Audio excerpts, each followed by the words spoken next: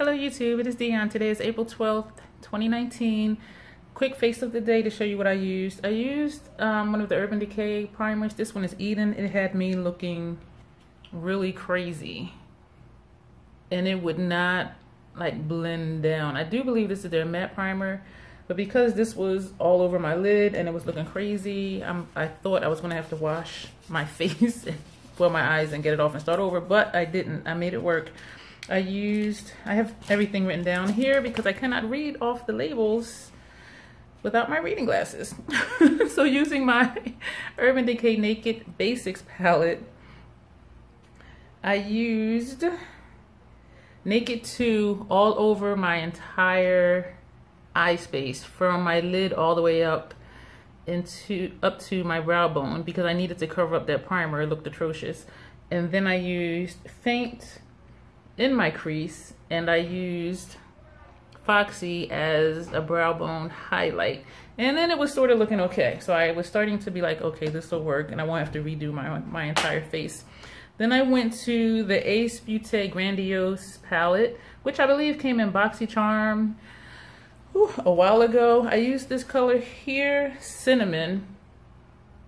It looks darker in person, more rosy.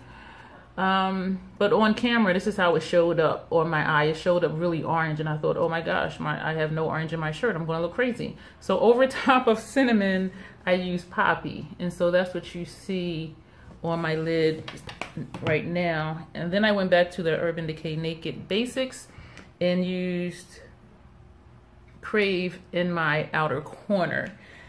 On my upper lash line, I used the Tarteist Double Take Eyeliner in black. The felt tip side I used on my upper lash line. The other side I used on both my upper and bottom waterline. For mascara, I used the Tarte Lights Camera Action. It is not Lights Camera Action.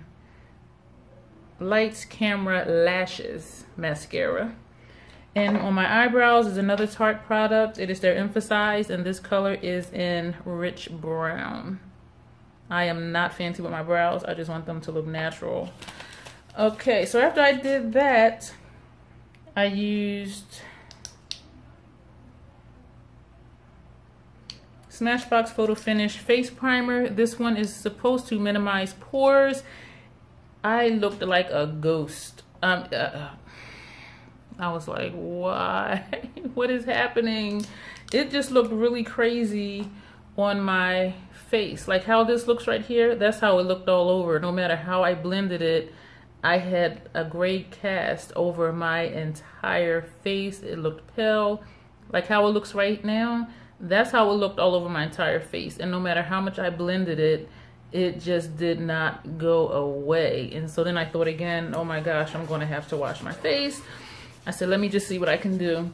I don't have it in front of me. I'm still working off of a sample of the Fenty Pro Filt'r foundation. As I mentioned in a previous video, when I used it months and months and months ago, my face broke out. And so I'm taking different care with my skin now, so I'm revisiting it. So I have on the Fenty foundation in 330, and I also have on their number 330 concealer under my eyes. I set that with the Hourglass, my entire face. I set my entire face with the Hourglass Veil translucent powder, and I used a Sephora puff to pat that all over. And then what did I do? I used NARS Fort De France highlighter for this area.